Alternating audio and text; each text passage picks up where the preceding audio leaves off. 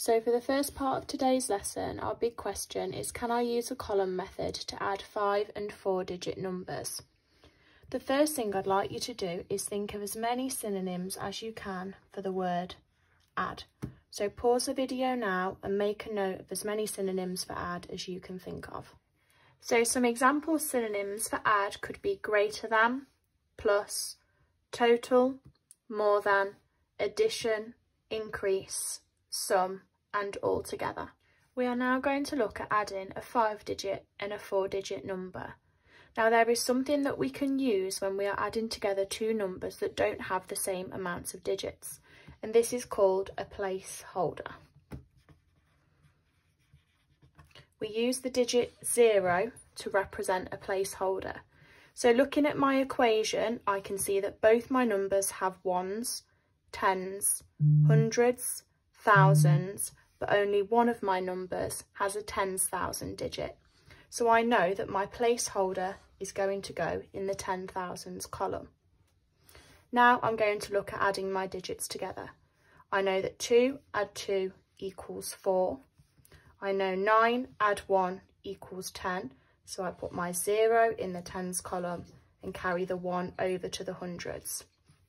I know that 9 add 4 is 13, but remember I carried 1 from the tens, so that's going to be 14. And I now need to carry 1 over to the thousands column.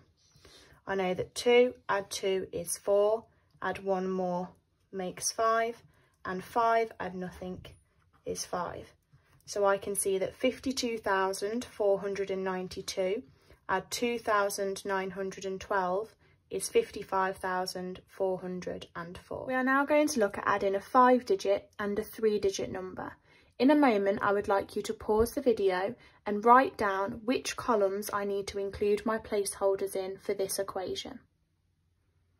You should have written down that we needed a placeholder in our thousands column and in our 10,000s column. So I'm going to start my addition. So I know that 4 add 7 is 11. That goes over 10, so I know that I need to carry my 1 over into the tens column. I know that 6 add 7 is 13, add 1 more, makes 14.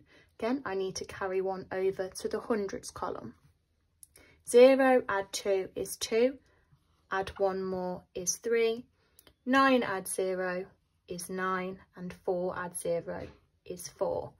I can see that 49,064 add 277 is 49,341. We are now going to look at adding two decimals together. We're going to continue using those placeholders to help us. So if I'm thinking about the place value of both of my numbers, I can see that 45.6 has 4 tens, 5 ones and 6 tenths. I can see that 2.94 has 2 ones, 9 tenths and 4 hundredths. I can see that 45.6 doesn't have any hundredths, so I'm going to use my placeholder in the hundredths column. I can see that 2.94 doesn't have any tens, so I'm going to use another placeholder in the tens column. It will now be easier for me to add my two numbers together. I know that 0 add 4 is 4, 9 add 6 is 15, so I need to carry 1 over into the ones column. Don't forget your decimal point. 5 add 2 is 7, add 1 more is 8, and 4 add 0 is 4. I can see that 45.6 at 2.94 is 48.54. We are now going to look at adding 56.9 and 7.23. Just like last time, I would like you to pause the video and make a note of which columns we need to use our placeholders in this time. So you should have noticed that 56.9 doesn't have any hundredths, however 7.23 has 3 hundredths. So I know that my first placeholder needs to go in the hundredths column. 56.9 has 5 tens, however 7.23 doesn't have any tens. So again, I know that I need to use a placeholder in the tens column. It's now much easier for me to add my 2 decimal numbers together.